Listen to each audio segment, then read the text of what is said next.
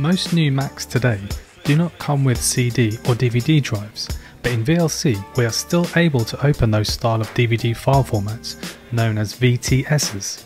In this folder on the desktop, I have the movie Abominable in a VTS format. If I just open this folder and show you what it looks like on the inside, you may think, what am I supposed to do with this? But don't worry, the solution is very basic and straightforward. To open this video file so that it plays like a DVD, we first need to go up to File in the menu bar and select Open Disk. You will be presented with this box and a button that says Open Video TS File.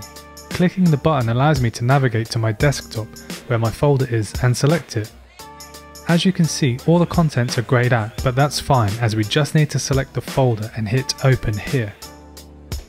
We are brought back to this window, and as you can see, Abominable is written here, and if we hit Open, we are presented with the DVD interface you would expect.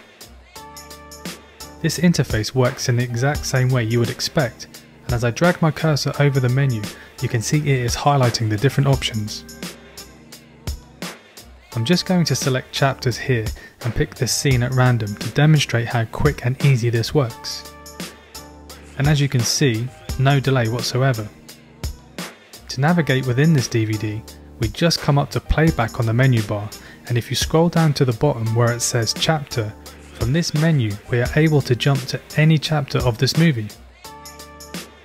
And just above where it says Title, we are able to access shortcuts to any title screen, and most usefully the DVD menu. If you treat this file like a DVD, you shouldn't have any problems navigating and playing your movie. So that was how to open a disc in VLC. Check out the next video where I will demonstrate using VLC to stream videos from the internet.